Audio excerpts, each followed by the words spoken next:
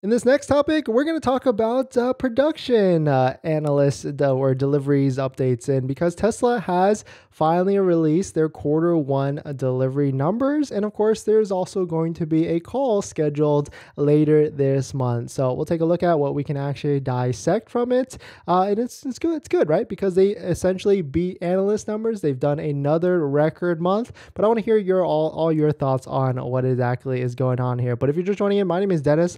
I love talking about Tesla hacking, as I like to call it, but basically just getting the best behind Tesla at the best financing rate. So definitely hit that subscribe if you're interested. So let us take a look at this. If you don't know, on the Tesla website, you can actually see the production and delivery numbers for the end of the first quarter. So we got Model S and X, 19,000 units produced and 10,000 units delivered. Model 3 and Model Y, massive numbers, right? 421,000 units, 412,000 deliveries.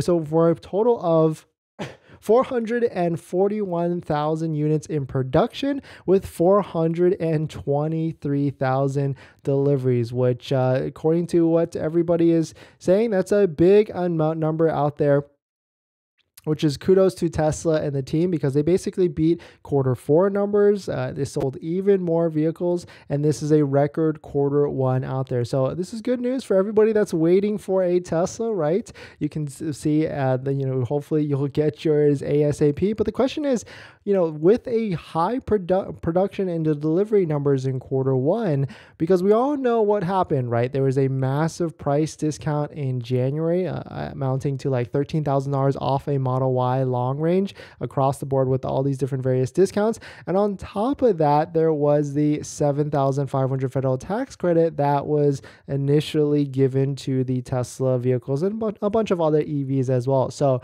was this a little bit of a pull forward type of move? Like people that were waiting to buy in spring, summer, they just essentially pushed themselves up to buy in the first quarter because of the 7,500 federal tax rate. And so is it stealing from other manufacturers and stealing from other competitors, or is it stealing from Tesla themselves, buyers that were already going to buy in the summertime and just buying a little bit early? So definitely some pretty interesting stuff. Let me know what your thoughts on it are. Of course, the cool thing with every end of quarter is that there's going to be a Q1 financial results or / earnings call, and that is going to happen on April 19th, which is a Wednesday at 5:30 p.m. Eastern time or 2:30 p.m. Pacific time. So it's always interesting to listen to some of those, and hopefully we'll hear more about, this 7,500 federal tax credit. We'll hear more, hopefully, about are there more price cuts coming? What is their vision on where they want to be?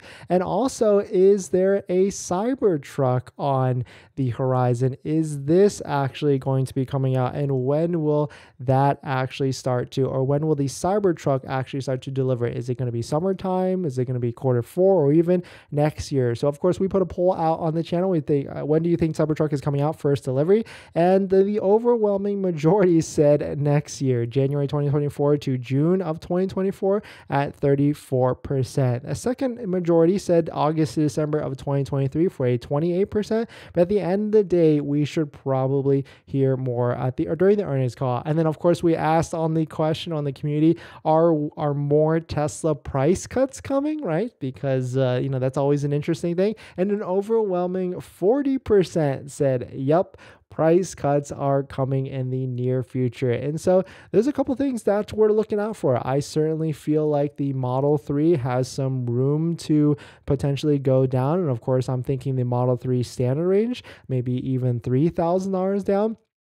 But Model Y, I could certainly see it going up in price because there's just a lot of demand. And if we were to follow along with Troy Teslaike's estimate in production or backlog estimate, Troy is estimating 50,000 units for a Model Y being backlogged for, and that's why it's pushing a 61-day wait time. And so right now, if you were to order today, April 2nd, you're you're potentially going to get it in this quarter, but you're probably at the end of the queue of 61 days. So definitely some pretty interesting stuff. Let me know what your thoughts on it are. We're going to jump into the live stream comments, but before we do that, this video is actually sponsored by my Patreon link. Down below in the description is a Patreon link where you can support the channel, and there's a variety of benefits, but some of them include actually scheduling a call with me, where you can ask me any questions about buying a Tesla, selling Tesla, or even financing a Tesla. And after you join the Patreon, you get a link to my buying guide, which is the best Tesla buying guide out there with all the best credit union rates, financing rates that are all lower than Tesla financing. So definitely check it out.